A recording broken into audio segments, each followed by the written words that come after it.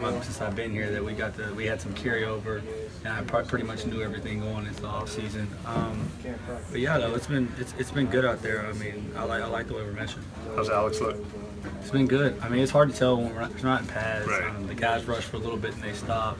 I mean, but anytime you got your best friend out there, it's just a different feeling. I know when your season ended last year, you said you think you were playing your best football yet, or having your best season yet. What did you figure out that you think you can sort of pick up from there? I just concentrated more on just taking the ball away.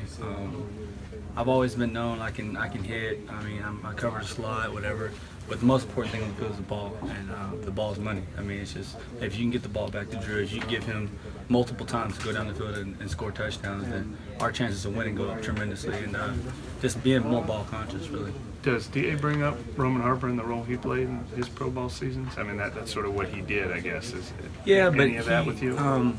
I mean, we're similar, though we're aggressive, but I think we're different players as far as like what I'm asked to do. Sometimes I'm on receivers.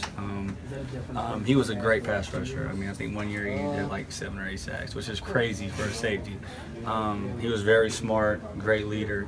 But I mean, I wouldn't. Right. He doesn't really compare us to his players. Delvin Breaux told us last week it's kind of crazy for him to think of himself as a leader since he's only been around 3 years. In what ways have you seen him become a leader on the defense?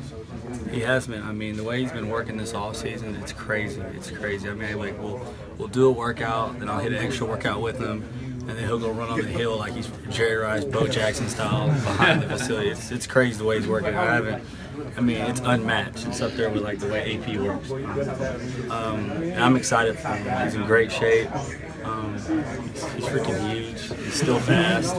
I mean, he has all the tools. I think he's going to pick up right where he left off his rookie year. So I've already been answered, but Marcus Williams getting a lot of reps seems to make himself known.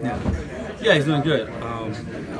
He's getting reps. He's around the ball a lot. I mean, when we drafted him, everybody knew he got 10 picks in college. He's rangy. He's smart. I mean, he's young. I mean, he's just out there playing. So. How does a player like that